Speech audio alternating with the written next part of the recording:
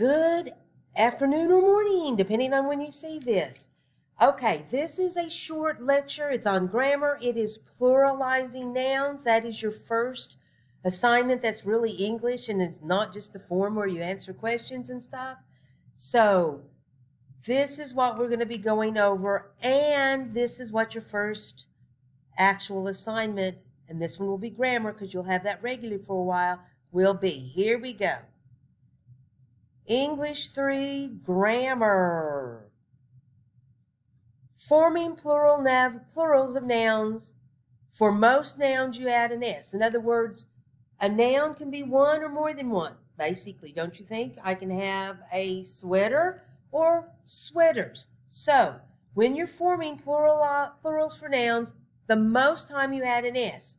Look at your examples. I have singular, dog, kite, pencil. I add an S. It makes a plural more than one. Dogs, kites, pencils.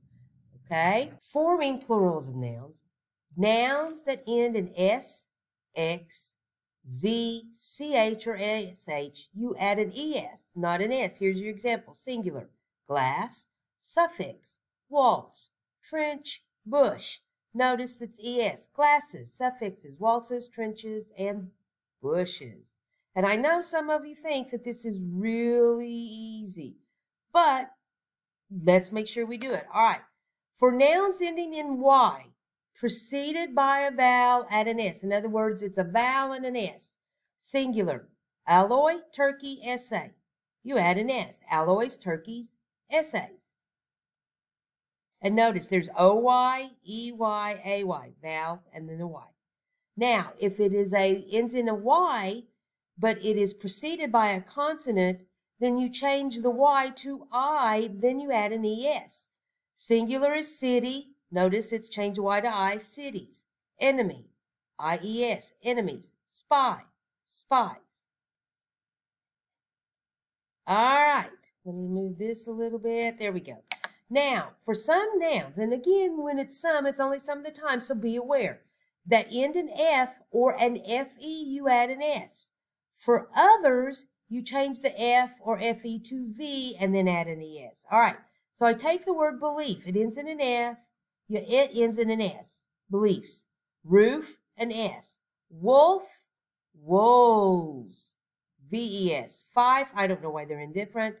Add an S. Knife, change the F to V, add an ES. Leaf, change the F to V and add an ES. Leaves. Okay.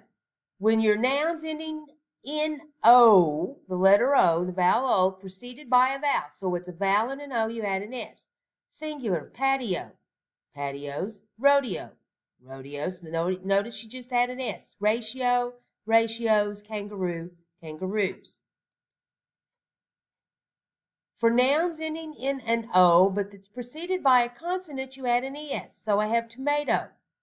To make it tomatoes, add an ES. Potato, potatoes. Hero, heroes, echo, echoes. The ES. For some nouns that end in an O and precede by a consonant, especially referring to music, that's a big one, you add an S. Taco, not music, but it is one of those that you just add an S for tacos. Same thing with doho, dohos. Soprano and allegro are both music terms, so they are also end in just an S. Okay. There are a few nouns that are irregular. Examples, child becomes children. Ox, oxen. Woman is women. Tooth is teeth. Mouse, mice. Foot, feet. And then there are some that are singular nouns that they are spelled the same, whether it is singular or plural. Chinese, scissors. Salmon, sheep. Aircraft, binoculars. Deer is another one. Now, forming plurals of most compound nouns. A compound noun is a word that is made up of two or more other words to make a different and separate word. So I take the word bookkeeper. I add an S. Okay? So, compound nouns from the plural form on the plural of only the last one. Bookkeepers. 2-year-old. See, it's 2-year-olds. Grand jury. Oh, now notice that jury it's the last of the word, ends in a Y. It's a consonant Y, so it's changed the Y to I-E-S. Okay, now, if you have numerals, letters, symbols, and words used as words, to form the plural, you add an S most of the time, or both an apostrophe and an S. Either is correct. So, if it's the number 8, but I want to say there are 8 eights, for example, I can do 8 with an S, or I can do 8 with an apostrophe S. The 7, if I'm going to talk about a time period like the 1700s, it can be add an S, 1700s, or in parentheses like this, apostrophe S. The letter T, S or apostrophe S, and, that's that symbol. It is and with the S or apostrophe S, and then the word and, I can either put an S on it to make it plural, ands, or and apostrophe. So hopefully this helps you. Now you're going to have an assignment. They're worth 1 point each. Pay attention to the spelling. Use this particular slideshow so you know the rules. If it ends in F or FE, you may or may not change the F to a V. Okay, that's one thing you need to look at.